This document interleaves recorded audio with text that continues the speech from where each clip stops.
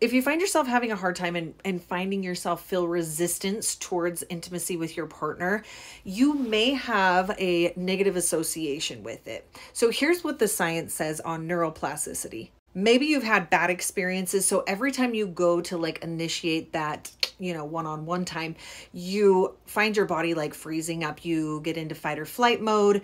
You just have a negative association. So when you introduce a new variable and you repeat that enough times, that rewires your brain to have now a positive association with that. But it takes a little work. You can't let your brain sabotage you because you've had some negative experiences. We're responsible for our own triggers and our own issues. So introducing a new variable could look something like bringing a new buzzing friend into the bedroom. It could look something like wearing something cute, trying a little blindfold action. Hell, you could even like tie somebody up, whatever you need to do.